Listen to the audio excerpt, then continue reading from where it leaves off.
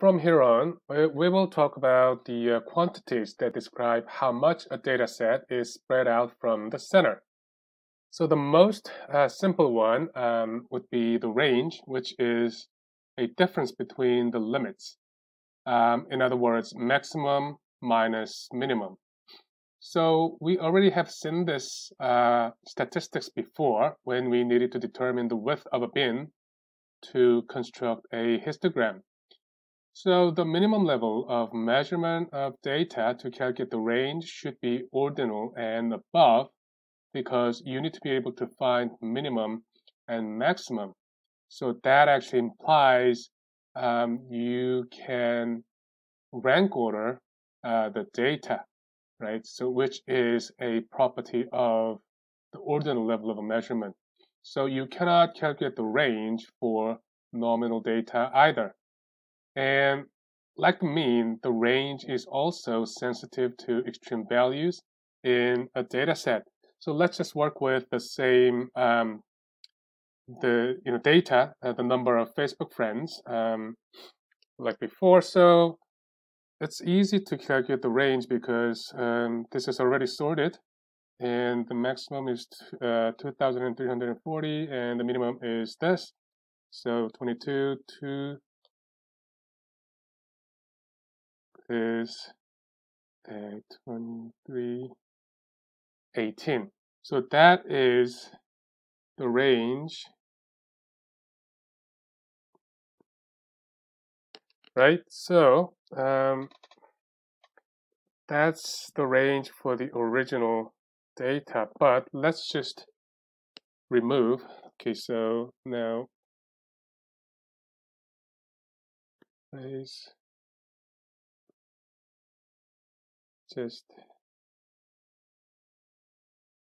well, let's remove this, right? Because this is old one.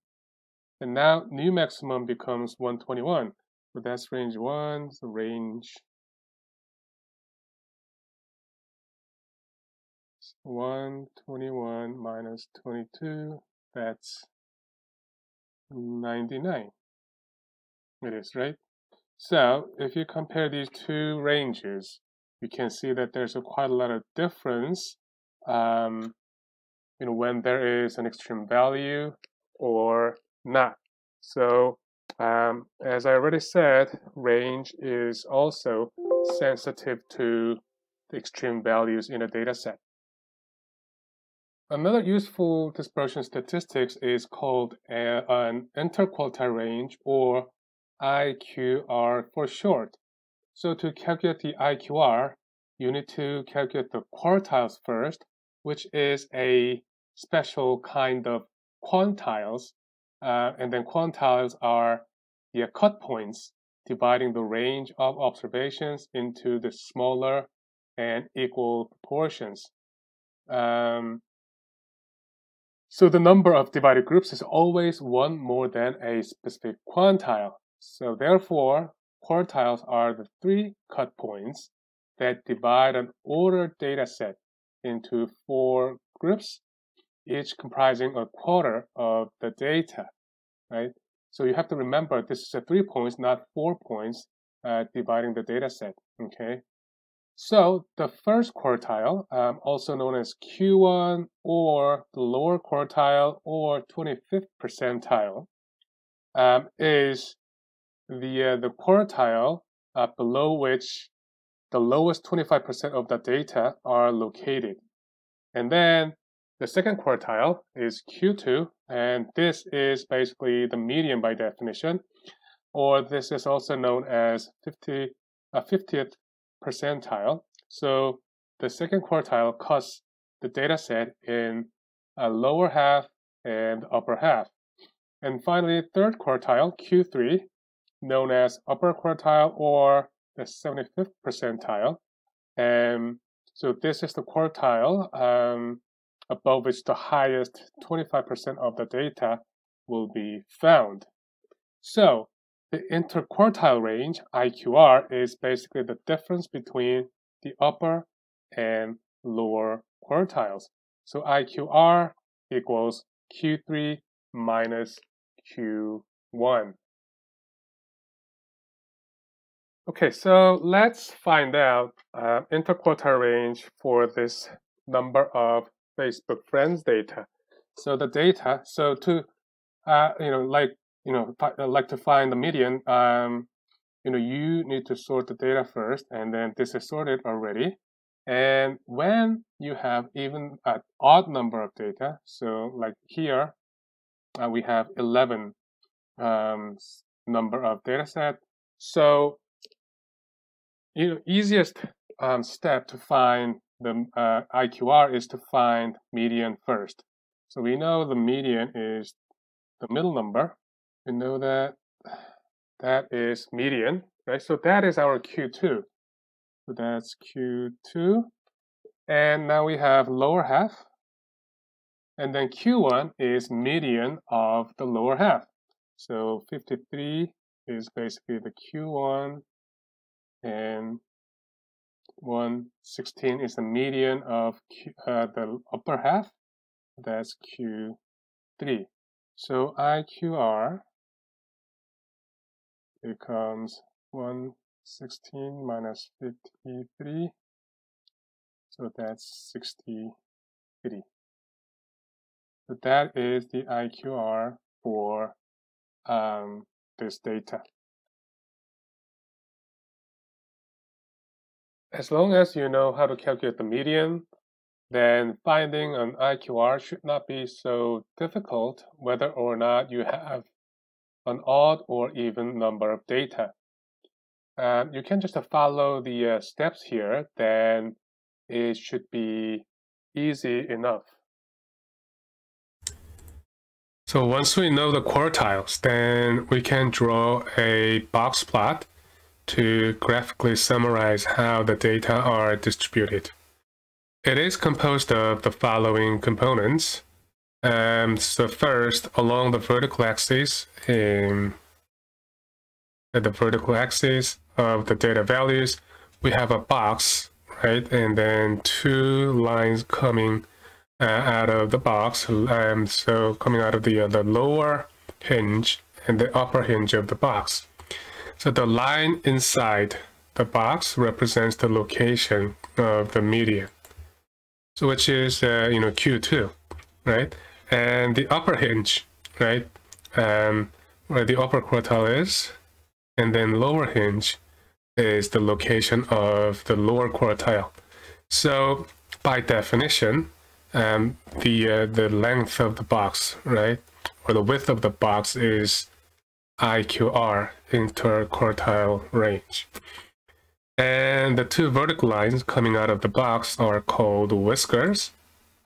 And then upper whisker stops at the largest data, not the maximum. The largest data smaller than the 1.5 times IQR, right? And then likewise, so any data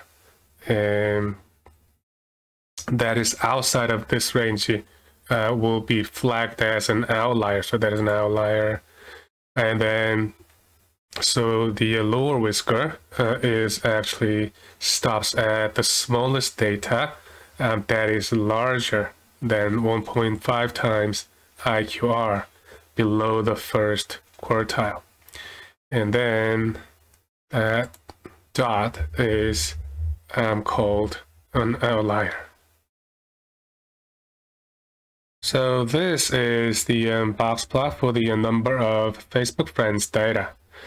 So box plot can be drawn upright or sideways, whichever way you prefer, as long as it is parallel to the axis with the data values. So here we have number of Facebook friends on the horizontal axis, right? And these two diagonal bar is called the axis break, right? Because this celebrity friend is just too far away from the rest of the data, right? So you cannot really place this data in the linear scale, right? So this is just so far out, right? So in that case, you can use axis break right? That this x is still continuing up to this value. So that's what you need to use when you have extreme data and to draw those data in a single graph. So this is Q1, right? So 53 was the Q1, the lower quartile that we calculated before, and this bar is actually the Q2, 98. That was our median, right? And also 116 was our Q3. And then upper whisker stops at 121, and because this 2340 is just too far out, this is flagged as an outlier. So obviously this will be greater than 1.5 times IQR plus Q3, right? And then the lower whisker stops at 22, and because 22 is the minimum value and it's still within the 1.5 times IQR from the first quartile.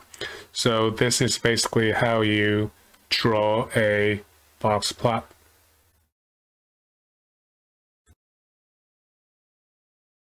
For the interval and ratio levels of a measurement, measures of dispersion is typically calculated from the mean. So the deviance is the distance of individual datum from the mean. So you will have the same number of deviance statistics as the number of raw data. So here X represents the data, right? So, and as we have seen, X bar represents the sample mean. So that is the mean of the X data, right? And then, so because there's the same number of deviance statistics as the raw data, that's not really summarizing the dispersion of the data system, right? So we want to have just a single number to summarize the total amount of spread or dispersion, right? So you can add all these deviance statistics to have a single number. But if you do that, then you will get 0 always for any data because the deviance is the distance from the mean with sign. So if you add them up, then they always cancel each other. So one way to avoid this is to square each deviance first, to remove the sign, then add them all up. Now that quantity is called sum of squared errors, right? Now, if you divide this quantity by the number of data minus 1, then we obtain a statistics called variance, which is roughly the average square distance of the data from the mean.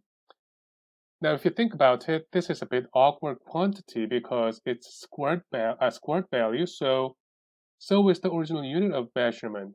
So for example, if you measured height in centimeter, then the unit of the mean should be the same centimeter, right? However, the variance will be in the unit of centimeters squared. Therefore, you cannot directly pair the variance with the mean because they are in different units. So now we take the square root on the variance to get the original unit of measurement back. And this final quantity is called standard deviation, which is the average amount of distance in the data from the mean. So this is basically kind of by showing you the steps to calculate standard deviation. The calculation of standard deviation is quite involving, but this is a very important statistics. So I strongly recommend that you practice and understand thoroughly how to calculate the standard deviation step by step. So the very first step in calculating a standard deviation is to work out the average of the data first. So in this first column, So we have Facebook friends, and this is the raw data, right? So you need to calculate the mean of this data set first by adding them all up and divide this by the number of data, which is 11. Okay, so then that's the mean of the data, right? And then once you have the mean, then you have to work out the difference, which is the deviance between each number and the mean. So you subtract this from this, and you subtract this and that, and you subtract this from this. So you get 11, which is the same number of deviance statistics. So, and the next is the deviance, right? So these are the individual deviance from the mean, but if you add all this up, then they cancel each other out, right? So you get 0, so that is the total deviance. You always get 0, so to avoid this, now you have to square each deviance statistics. And then you get these large numbers, right, large values. Now you can add them all up. So that big sigma sign is the adding sign, adding whatever is on the right here in the bracket. Right, so what's in the bracket is the deviance, and it is squared. And if you sum them up from the first data to 11th data, the last one, then this is a sum of the squared error, and you get this value. Now, to calculate the average amount of a square difference, you divide this value by 11 minus 1 instead of 11, right? So this is what is called degrees of freedom, which I'm going to try to explain later. And then this value, this quantity is called variance, right? But because this is a squared unit, you want to actually take a square root on this variance to get the original unit back, right? So now this, you take the square root of the variance, then you have standard deviation. Right, so now we have seen how to calculate the standard deviation, and I also want you to understand how to calculate the standard deviation, and hopefully you can calculate standard deviation on your own when you are given relatively smaller data set. I mean, you have Jamovi or statistical software, so really you don't really need to calculate the standard deviation by hand, but you want to understand how it is calculated so that you better understand what it really represents. Right? So here are the properties of the sample standard deviation. So standard deviation measures the average spread, the average amount of spread about the mean in the data set. And it should be, so because it is using the mean to calculate the standard deviation, right? So this standard deviation should be used only when the mean is chosen to represent the center of the data. What that means is that you cannot pair the standard deviation statistics with median, okay? Because standard deviation is the distance from the mean. So it doesn't really make sense to pair this up with other central tendency measure. It always goes with mean, okay?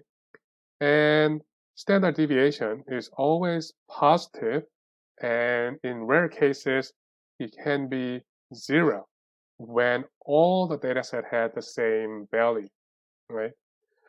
And if there's a more spread in the data set, then it'll be shown as a larger standard deviation.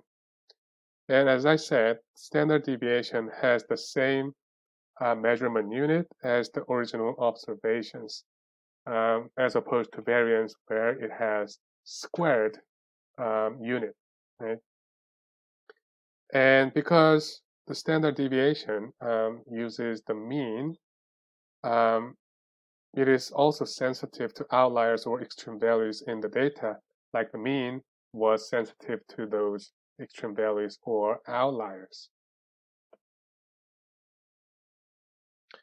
Okay, now I think I need to explain why the sum of the squared errors is divided by n minus 1 instead of n in calculating variance or standard deviation, as opposed to you divide the sum of the data by n when you're calculating the mean. So the reason has to do with the concept of degrees of freedom, which is the number of data that can freely vary in calculating a sample statistics. So let me use some analogy here to make it more understandable, I hope.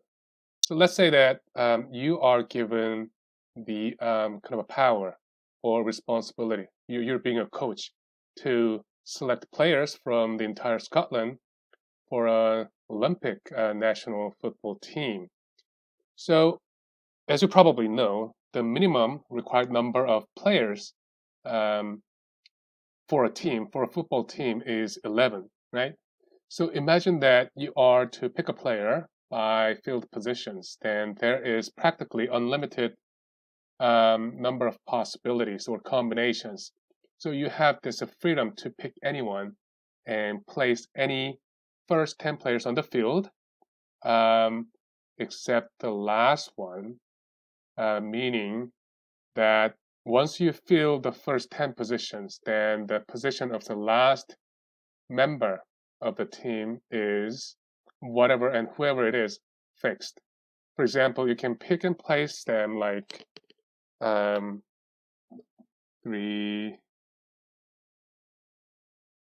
4, 3.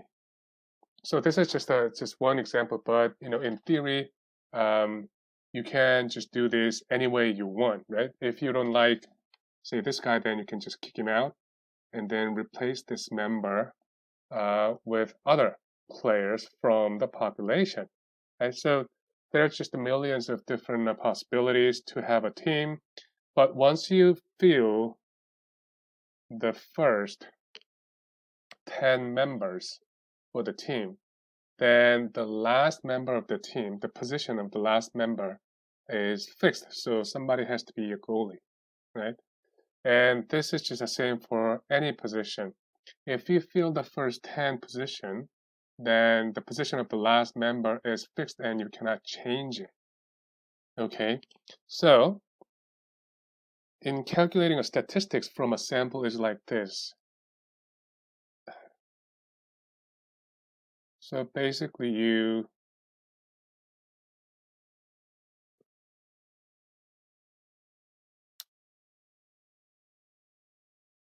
see, you calculate the sample standard deviation given the sample, right? Say you have a sample of X with all the same numbers. So now your sample size is 3, and you can calculate. So this is your first sample, and X bar for the first sample is 3. Right? The mean is the same as the member of the data because all the members are the same in this case, right? So given the sample size of 3, the sample mean for this sample is fixed to 3, and this 3 is used to calculate the standard deviation, right? So we cannot change this sample mean to calculate the standard deviation. If we change the sample mean, then it'll change the standard deviation. But without changing the sample mean, we can still have different samples with the same sample size and the same sample mean of 3, right? Having different members. So for example, in the population, we can have another sample by replacing the first two members with 1 and 4, having the same sample mean of 3. So you can freely change the first two members to this one, but once you do that, then the number of the last data, the value of the last data is fixed to have the same sample mean of 3, right? So in this case, this should be 4, right? To have the same sample mean of 3. So this is determined. So you can have actually millions of this. So say x 3 was 2, 2. So you can still replace the members until the last one. So once you change the first 2 to 2, 2, then the last one should be 5 to have the same sample mean of 3. And there can be millions of such samples can exist, right? So this, the sample, the collected sample is like your team, right? Once the team is fixed, then you cannot change the team. I mean, the team as a whole, but you can still replace the members until the last member. Because once you change the n-1 members, then the nth member is actually fixed, right? So that is a concept of degrees of freedom. So what that means is that not everyone. So you have to actually take away 1 from the number of observations because not all the members can freely vary in calculating a standard deviation, because if you do that, then you're going to change the sample mean, right? So that is the concept of degrees of freedom. So this is just what I've been saying already.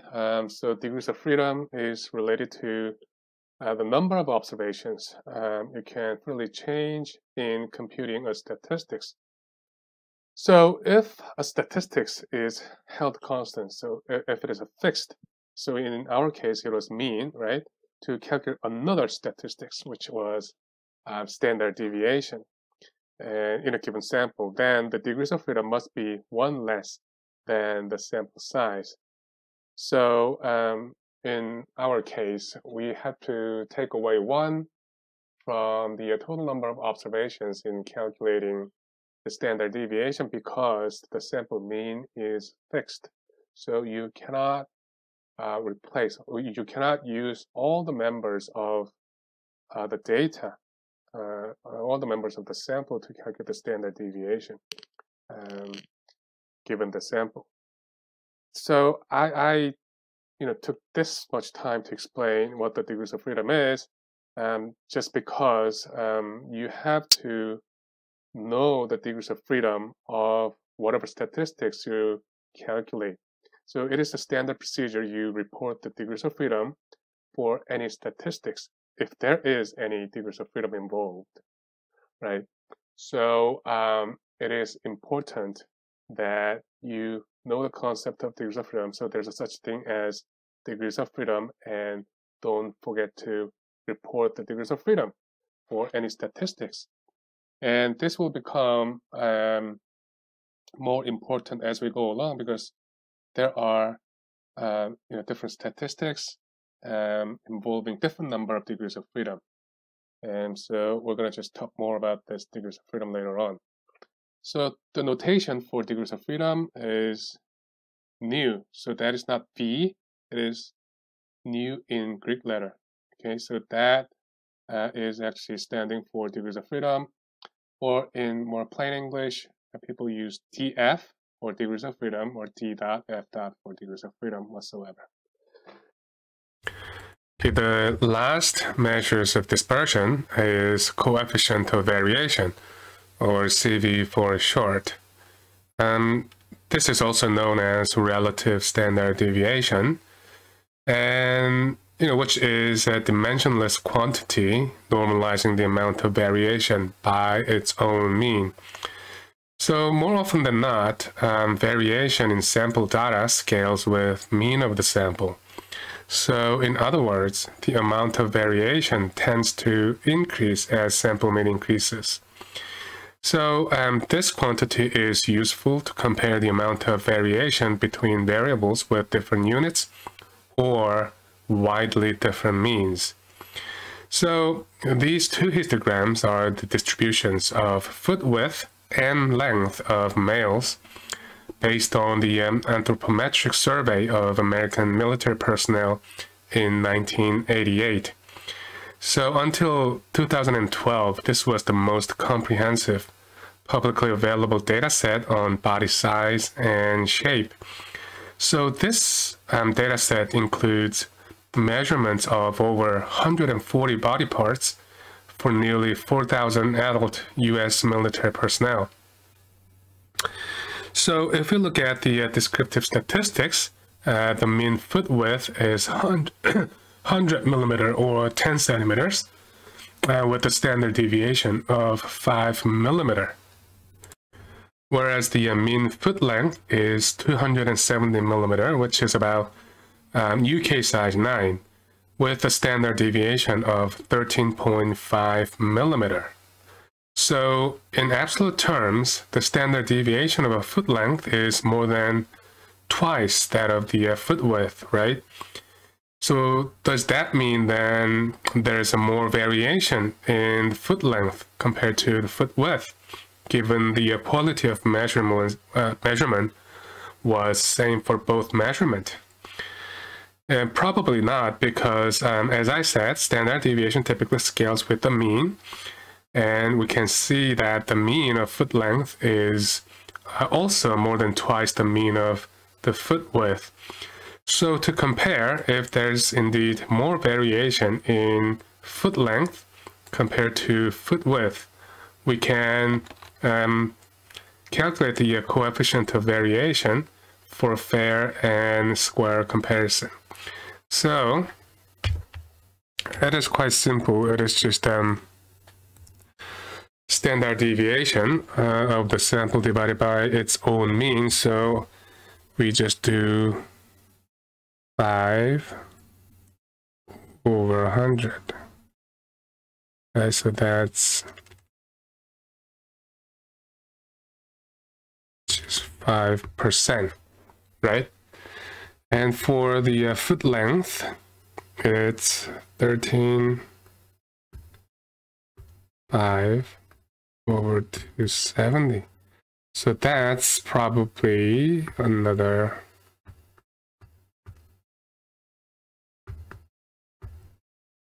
right? So with this calculation, we know that the variation is between the foot length and foot width measurement is actually the same, right? And this can be actually shown in the histogram, assuming that they are normalized. So see the spread of the foot width measurement looks almost the same as the spread of the foot length. So the theoretical normal PDF, that's a probability density function. So that's kind of the best fitting curve on this histogram, and it looks like the measurements for both foot width and foot length looks like a very symmetric around the center, which is one of the properties of the normal distribution, which is going to be the next topic of the module.